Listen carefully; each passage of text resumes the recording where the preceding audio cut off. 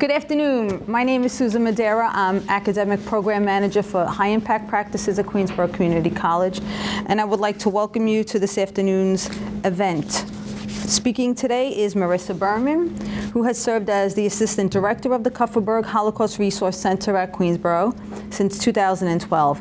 Prior to this position, she served as Executive Director of the Queens Historical Society, located at the Kingsland Homestead, New York City landmark, and part of the Historic House Trust of New York City from 2007 to 2012. She earned an MA in Fashion and Textile Studies, History, Theory, and Museum Practices from the Fashion Institute of Technology.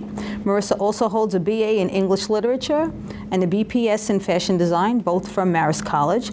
She was a participant in the 2012 Developing History Leaders at SHA program through the Association of State and Local History and the 2012 Institute for Cultural Entrepreneurship for Museum Leaders in Cooperstown, New York. She's a contributor to the website Narratively, named one of Time's 50 Best Websites of 2012. She is also a historian in the local history of New York and Long Island. Her publications include Images of America, Nunley's Amusement Park, and the forthcoming Historic Amusement Parks of Long Island. Marissa is with us today as part of the Common Read initiative to share with us what's going on around the world and what's been going on historically as far as genocide. What does this have to do with the Common Read? Well, it has a lot to do with the Common Read, and so we're going to learn a little bit more about it in her presentation today. Right now, in the spring semester, approximately 1,400 students at Queensborough are reading The Road of Lost Innocence by Somali Mom. There's also one class at a local high school, Thomas Edison, who's reading the book at the same time. The goal of the Common Read is to have students read the text, but not only read the text, but learn from it from many different points of view. Some students are in math classes, some are in criminal justice classes, psychology classes, English classes, academic literacy classes. The goal, again, is for you to look at this from many different perspectives. So we have designed co-curricular, cross-disciplinary events to heighten your education. This is a place of higher learning, and our goal is for you to learn more than you ordinarily would in one class. So, with no further ado, I would like to introduce Ms. Marissa Berman. Thank you. All right, well, welcome everybody. How many of you have been to the Holocaust Center before with your classes? Okay, all right, good. I'll take that. All right. So, one of the things that we do here is we talk about the history of the Holocaust, of course. We also talk about the history of what was happening in Asia during World War II. We talk about sex trafficking. We talk about genocide. We talk about human rights. So a lot of really heavy topics of conversation, but they're all really important because we want to gain a better sense of understanding about what people have experienced through time, right? Issues of human rights. So today what we're going to do is we're going to talk about human rights on a global scale, and we're going to go through some definitions, and we're going to focus on 3 different genocides that have taken place. So in Europe, we're going to focus on the Holocaust, and we're going to spend a little bit more time on that particular genocide since we are the Holocaust Center and that's our specialty. We're also going to talk about Cambodia, which is very fitting because that's where the Common Read book takes place. And we're also going to talk about the genocide in Rwanda. And then at the end, we're going to watch a very short film talking with 2 different people that experienced 2 different genocides and how they kind of became survivor soulmates. Okay, so let's just start with some very basic definitions. What is genocide? The deliberate and systematic destruction, in whole or in part, of an ethnic, racial, caste, religious, or national group. And these are some of the ways that this can be done. Now the first one is kind of obvious, killing members of the group. That's what we think of with genocide. We think of death, we think of murder, right? Causing serious bodily or mental harm to members of the group. Mental harm can still be genocide because the whole thing with genocide is getting into the heads of the people being targeted, right? Making them feel less than human, like they're not equal. So by attacking them on a mental level, we can still affect them, and we can basically kind of kill their spirit in a sense. Deliberately inflicting on the group conditions of life calculated to bring about its physical destruction in whole or in part. Imposing measures to prevent births within the group.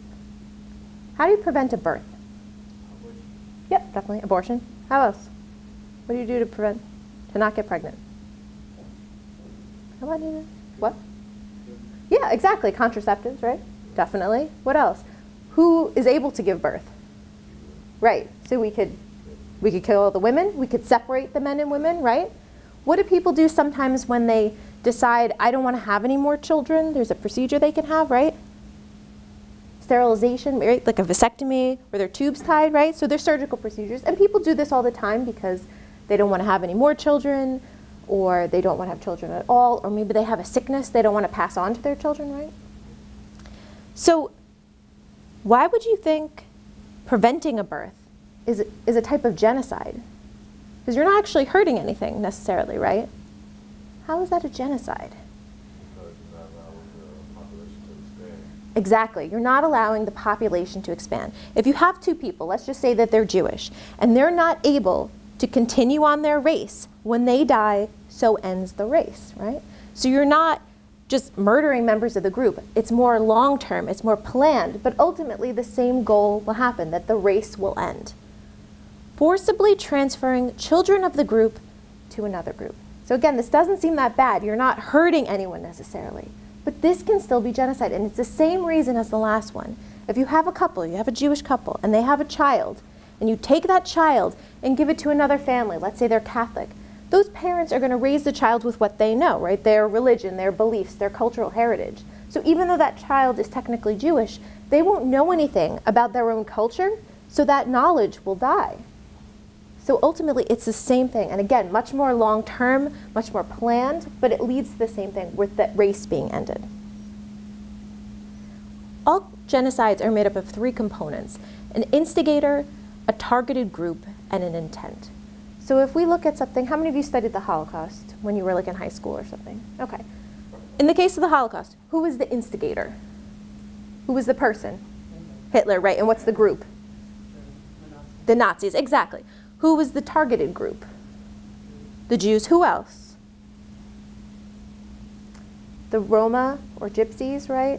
The Jehovah's Witnesses, homosexuals, anyone that was physically disabled or handicapped, anyone that didn't fit into that Aryan race, right? The blonde hair, blue-eyed, that perfect race was targeted by the Nazis. And then what was the intent? What was the goal? To destroy the race, right? To get rid of all the Jews, to get rid of everyone that didn't live up to the standards. Okay. So all genocides are made up of 8 stages. We're going to go through each one. Classification. All cultures have categories to distinguish people into us and them by ethnicity, by race, by religion, or nationality, right? So giving each group a label. Symbolization. We give names or symbols to the classifications. We name people or distinguish them by colors or dress and apply them to members of the group. When combined with hatred, symbols may be forced upon unwilling members of pariah groups. So with the knowledge you have already of the Holocaust, can you think of a symbol that was used to identify the Jews? Exactly, the yellow star that was made to be worn by the Jews, and they would wear it on the front and on the back of their shoulders, on all of their clothes, so they could always identify them, right? Dehumanization.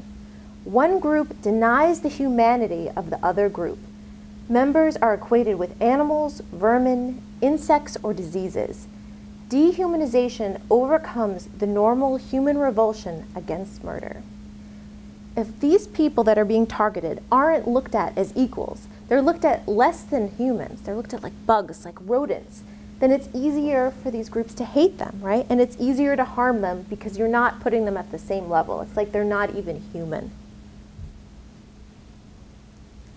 Organization.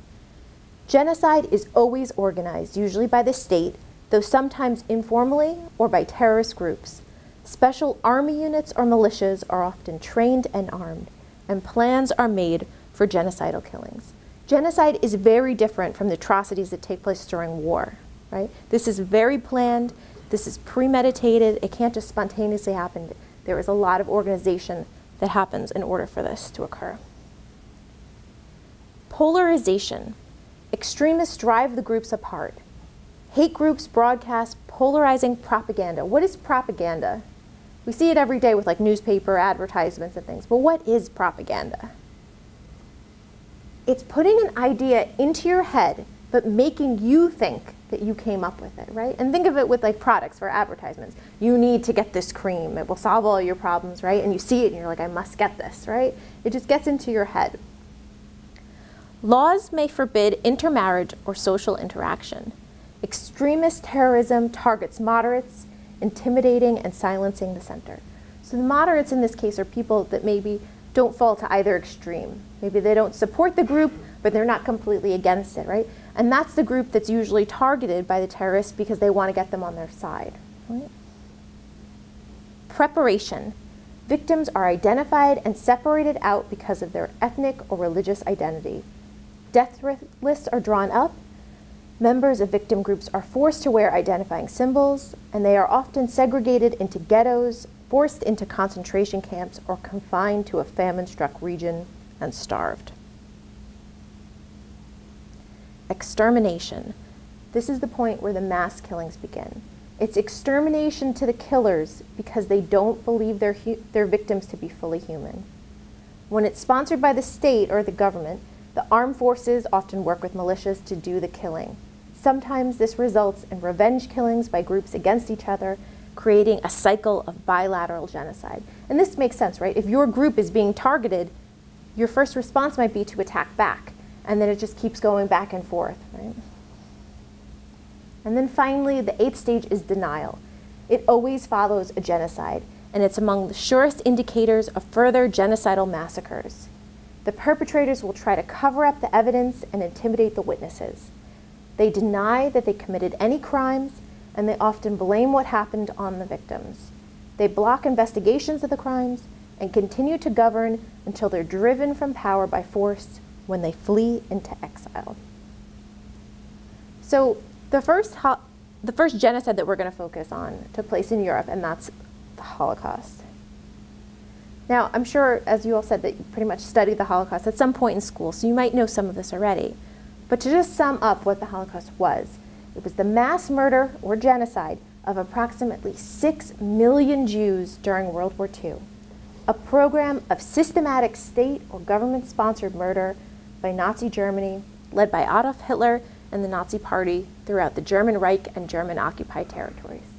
Now, you may not have ever heard of this, but the word Holocaust stems from the Greek, and it means whole burnt.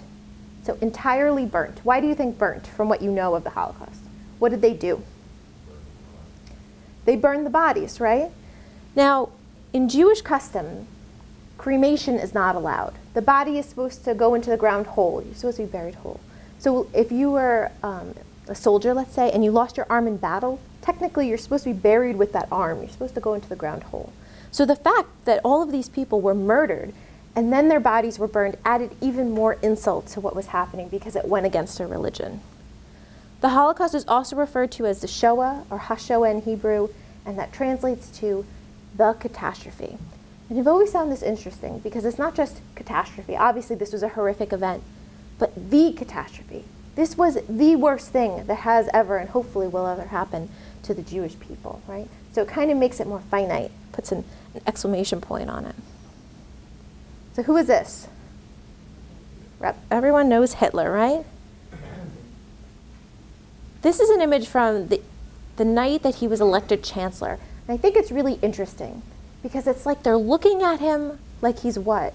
Like a king or something, right? Or like the Pope, just trying to catch a glimpse of him. The thing to remember is when Hitler came into power, he immediately wasn't like, hey, let's murder all of the Jews, right? No one would have followed him. But you have to think about what Germany was like at this time. Germany did not do well in World War I, right? So there was low morale from that. And then the Depression came in 1929.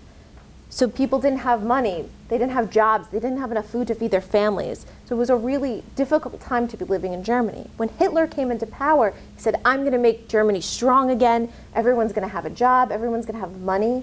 And people were enraptured by that idea. And that's what they wanted too. They wanted that power. They wanted Germany to be strong again. So they followed him. Now what is this symbol? What's this symbol called? The swastika, right. And it represents what party? the Nazi Party, right? What do you think of when you see this image? And for me, it brings up just like an anxiety, like hatred of death. I think of the Holocaust when I see it. But the interesting thing is this symbol has had a very long history. For thousands of years, it's been used in ancient civilizations around the world, like India, Iran, Nepal, China, Japan, Korea, and Europe. And if you look at the Sanskrit definition of it, it translates into good to be good. It's kind of the exact opposite of what we think of now, right? The Nazi Party took on this symbol to represent them in 1920, and now it's been associated with the Nazi Party, right? And we associate with it concepts like anti-Semitism, hatred, violence, death, and murder. And it's actually outlawed in Germany. You cannot display the symbol or you will be arrested. So it's interesting to look back on this and see that this symbol has very different roots, and it means something very different to other cultures, but it is completely tarnished today. You couldn't just get a tattoo of it, right, if you like the historic meaning and walk around, because everyone would question that. They would think that you were a Nazi, right, or that you supported that party. So it's completely destroyed. The Nazi government sought, using legitimate institutions of the state, to explain, justify, and camouflage its actions. The result of those measures was to denigrate, to isolate, and eventually destroy large numbers of German citizens. Those so designated were people suffering from mental illness, physical deformity, mental handicaps, epilepsy, blindness, and deafness, as well as Jehovah's Witnesses, the Roma, and homosexuals, right? So we talked about that a little bit before. They were targeting anyone that didn't fit into this ideal Aryan race. So how did they do this? They slowly took away the rights of all of the Jews. It started with boycotts of Jewish-owned businesses, but they were able to stay in existence, right? Other Jews would still shop with them. Then Jews are dismissed from all governmental jobs. So teachers, sanitation, anything in a government institution, at a time where people desperately needed to keep their jobs, right? They really needed the income. Then they were prohibited from owning land. So today they might own a house and 2 acres, and tomorrow they have nothing. And then the Nuremberg laws go into effect, which took away their German citizenship. And it raises an interesting question, for you. If someone asked you, what's your religion and what's your nationality, what nation you identify with, what would you put first? Would you say, I'm a Jewish American? Would you say, I'm a Canadian Christian? Like, what would you prioritize? And it's going to be different for everyone, what you think. But during this time, many of these people said, I am German, and my religion just happens to be that of Judaism. So when their citizenship was taken away, when they belonged to no nation, they were really insulted, right? It was really hurtful for them. Then marriage between Jews and non-Jews becomes a criminal act. It becomes illegal, and if you're already married, it's null and void. And then it just gets crazy. Jews are forbidden from attending plays, concerts, going to public pools, going to the movie theaters. It became illegal for a Jew to own a dog. Owning a pet doesn't really seem like a right or a privilege, but it is, right? We're taking care of a life. But they were trying to take away everything, right? Because they didn't want them to be felt as equals. Then all Jewish shops are closed, and a curfew goes into effect. November 9th into the 10th of 38 was an event called Kristallnacht, the Night of the Broken Glass. And this was really the transition point for the Jews living in Nazi Germany. It was when their friends and neighbors turned on them, and they went through the town and destroyed the storefronts of any businesses that were owned by Jews. They spray painted graffiti on these buildings, on Jewish schools, on the synagogues, and they set fire to some of these buildings as well as destroying religious documents. And about 30,000 Jews were arrested at this time and taken to concentration camps. What's happening here? What is he doing? He's measuring her nose, right? Why? How could you tell? What's the stereotype about Jews? They all, big noses, right? Have you heard that before? All Jews have big noses. It's a very common stereotype for the Jews. So what's happening here is he's checking, exactly as you said, to see if she's a Jew. And she's willingly letting it happen, right? Because she's like, I'm not a Jew, it's fine. And this type of thing was actually happening.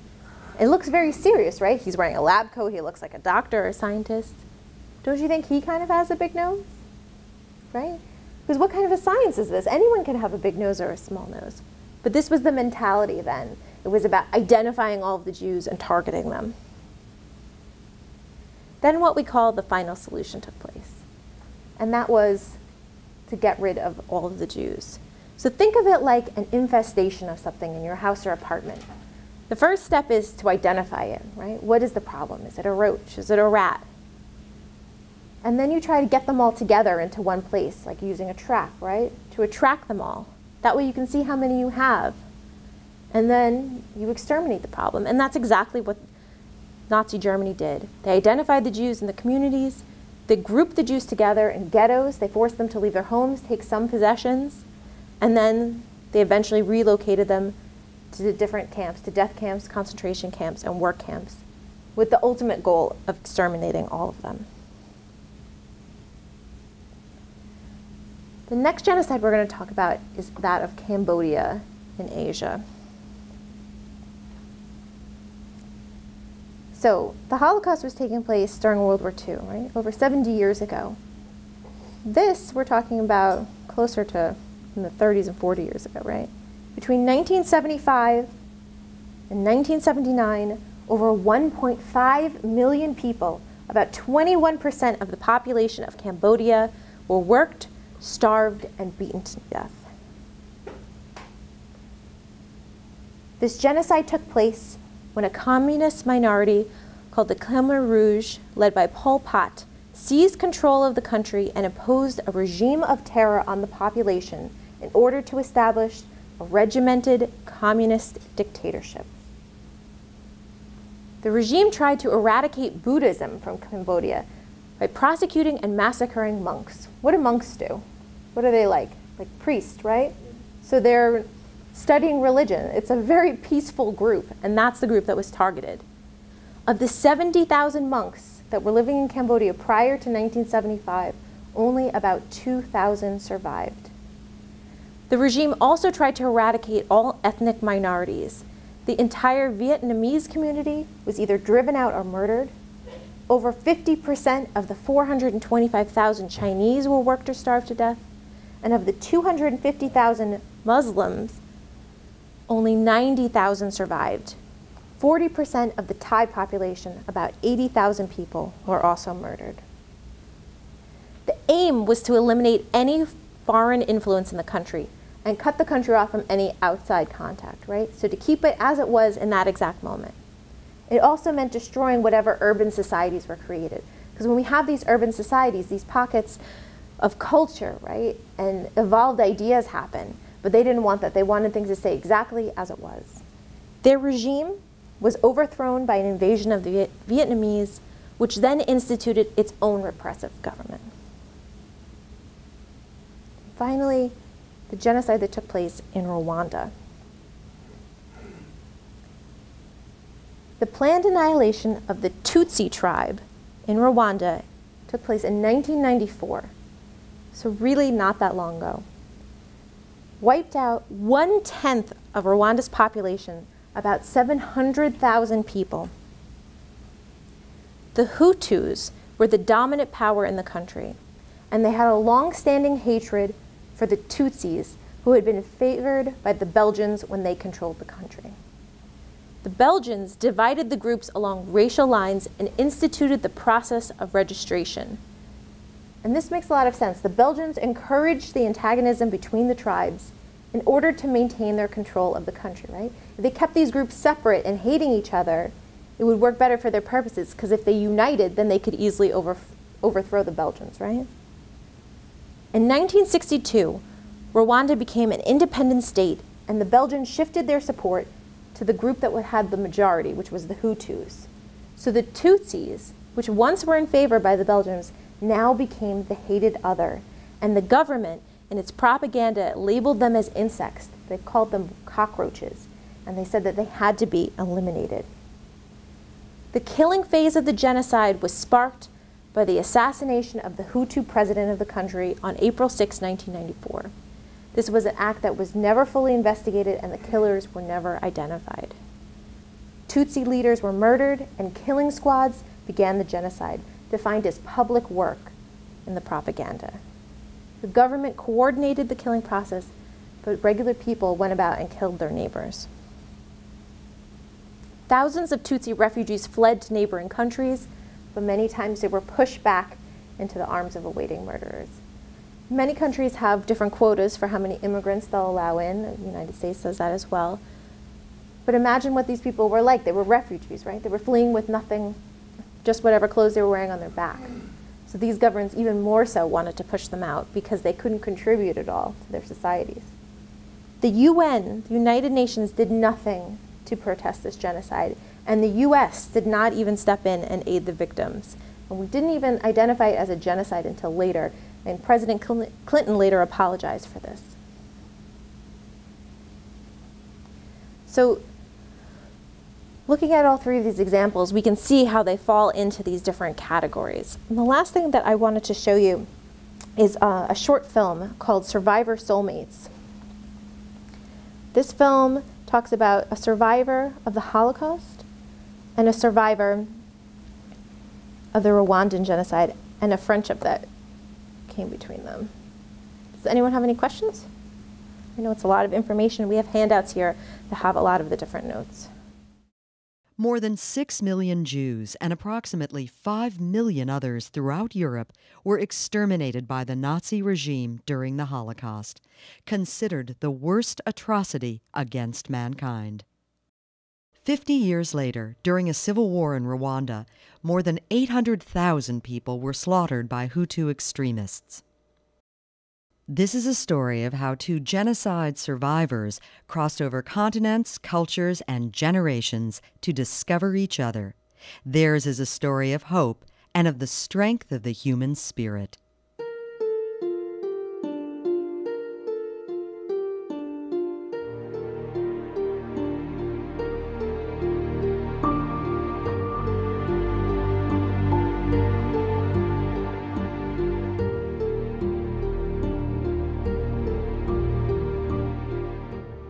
The Holocaust is remembered as the most heinous crime against civilization. David Gewurtzman was just an 11-year-old boy growing up in the small town of Luszice, Poland, when the Nazi occupation began. He and his family escaped death, hidden by a Polish farmer for 2 years beneath a pigsty in a rat-infested pit. David and his family were the lucky ones. 8,000 Jewish people lived in the ghetto. By the end of the war, out of the 8,000, 16 came out alive. Everybody else was killed. I was one of the lucky, very few lucky people in that my whole family survived. David escaped to the U.S. and began his new life. As the world vowed, we would never witness such an atrocity again. 50 years later, a different continent, a different country, and a 9-year-old Rwandan girl named Jacqueline Murekatete had no idea what her future would hold. We started hearing Hutu extremists, Hutus being the majority ethnic group in Rwanda. We started hearing them saying that Tutsis, my ethnic group and the minority ethnic group in Rwanda, the Tutsis were among other things, cockroaches, there were snakes, the Tutsis deserved to die, and they started encouraging Hutus everywhere in Rwanda to start killing their Tutsi neighbors. Jacqueline found refuge in an orphanage, and when 100 days of carnage ended, she looked forward to being reunited with her family. An uncle broke the news. I was told that one day during the genocide, my neighbors had come and they had taken my parents and my 6 siblings and most of my aunts and uncles and most of the Tutsis in the village, and they had taken them to a nearby river where they proceeded to butcher them with machetes. Eventually granted asylum in the U.S., Jacqueline was adopted by her uncle and began her education. Meanwhile, David, retired and in his 70s, began to speak before young people to educate them on the horrors of the Holocaust. Usually in every city, they make all the Jews come down into the square, like I mentioned before in our town. They load them up into cattle cars. They're all killed. Then the bodies are put into these ovens and they are burned. One day, in a classroom where David was speaking, Jacqueline discovered a survivor soulmate. Both of us were children, you know, surrounded by siblings, by friends, with goals and dreams, and how all that was taken away. So moved by David's story, Jacqueline wrote him a letter and shared her story. The pictures in the New York Times, the pictures on television, seeing bodies floating down the river. These people were the same people that I have seen being killed in Poland. The Holocaust was repeating itself. The world has not learned.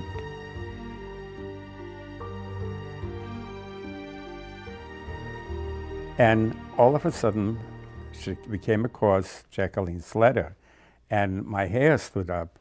It was so powerful, so emotional, and it had such a message to me. So I didn't really understand what had happened in Rwanda. I couldn't understand how my neighbors had killed my family, and then coming to this country and of course learning later on that so many countries knew that this was happening, that this is something that was on CNN, on BBC. Jacqueline and David are on a mission together to educate the world, and especially young people, to embrace individual differences and promote compassion and understanding of what makes each life unique.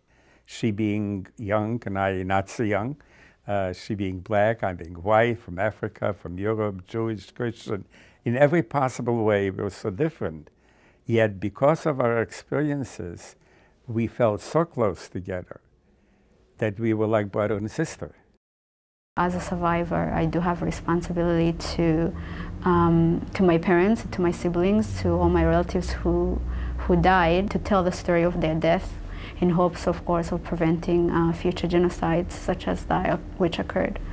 If we're going to keep hatred in our own hearts for the rest of our lives and also have our children infected with that feeling, the world is going to continue in that manner. Let's not forget what happened, but let's learn from it so that we will not repeat the things that what our parents or grandparents have done.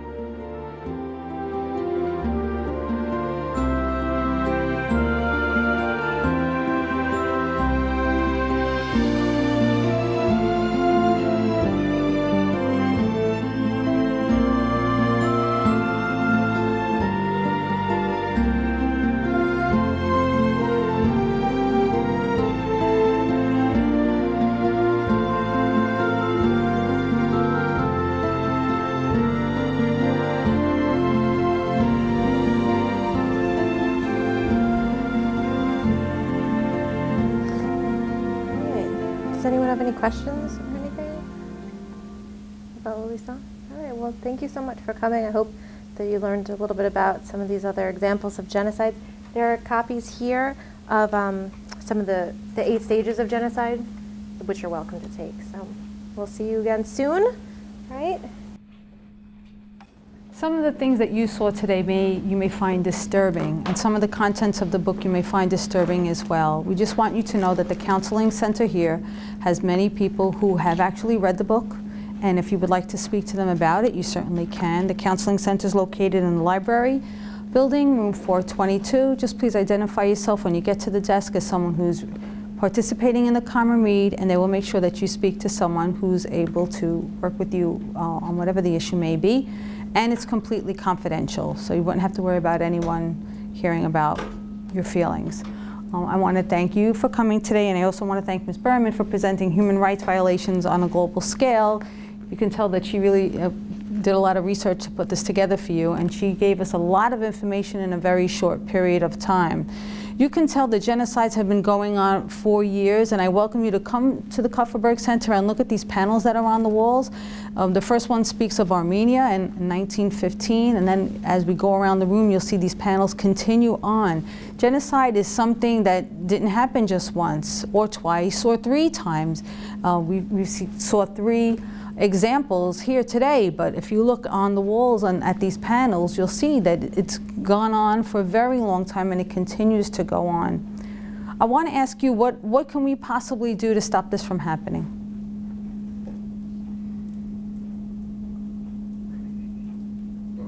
Try to financially support other countries more, so they wouldn't have to like go into a mode of savagery and just think that it's okay to just kill one another. But do you think it's just money alone? No, but money has a big... Sorry, go ahead. Yeah, I think education. You need to educate like people. It's education, and you know, we're in college right now. How many of you were aware of these things before you got to Queensboro, before reading this book? Okay, some of you. Did you know about all of this? Did you know about 2 of them? Okay, that's good. Did you know about any of these? No. I just knew about Germany, that's it. Okay, you knew about Germany, and you? Just Germany. Just Germany, okay. Germany. Germany, okay. So I mean the Holocaust, because it is such a huge atrocity, many of you did learn about it in school, but many people don't know about these other things that are going on. And the way to end things like this is through education. If you're in a country where something like this is going on, you're educated, you can stand up and say something about it. Even in the United States, if something like this were to start to happen now, you've been educated, right? And you could identify the signs, and maybe you could contact someone. Write to your congressman, write to your senator, write to the president, email him, text, tweet, he does all of that, right? But you have to let them know you have a voice as a citizen. You live in this country, so you have a voice, and you really should be heard. We have someone coming to the college next Wednesday, and it's Senator Jose Peralta from Jackson Heights, and we hope that you can join us for that. Jackson Heights is the hotbed of human trafficking in Queens, probably the hotbed of human trafficking in the United States. And he's written a lot of legislature, and he's trying to stop this. So if you can, please come to the event. He's going to speak to us about what he's been doing and what he's doing to try and stop this. So that's next Thursday, April 3rd. But tomorrow, in this very room, we have a wonderful event. When you enter the Kupferberg Center, did you notice these watercolors on the wall? There were these portraits of women. Yeah, okay. Well, the artist is going to actually be here tomorrow to speak to us about these women. Marissa, can you tell us a little bit about? Yeah, he's going to talk about the comfort women and what happened to them. So it was during the same time that this genocide, the Holocaust, was taking place in Europe, but this was what was happening in Asia. And during World War II, Japan, as a way to appease and boost the morale of their soldiers, went into Korea and parts of China and kidnapped about 200,000 teenage girls between the age of 13 and 18 and forced them into sexual slavery, and they called them comfort women because they were providing comfort to the soldiers. And these women were raped brutally dozens of times a day by all these soldiers. Of the 200,000, about 100,000 of them died during this time from their wounds, from the beatings, for trying to escape, from STDs they contracted from the soldiers, or from suicide. And it's not very talked about in our history books. So we've been trying to kind of shine some light so that the story of these women isn't forgotten. And the artist that created these portraits will be coming. We're going to show a short documentary about these women as well. Thank you. So it's an opportunity for you to learn about more things that are going on, or things that have gone on globally, and these women were victims. And if you look at them, and I'm looking at a woman's eyes right now through the door, and it's as if she's staring at me saying, "Help me." And it's so sad that even in this country, we didn't know that this was going on. So again, it's education. We're here to educate you and enlighten you, and we hope that you've taken something away from today's event, and we look forward to seeing you at other Common Read events. So thank you very much, and thank you, Marissa.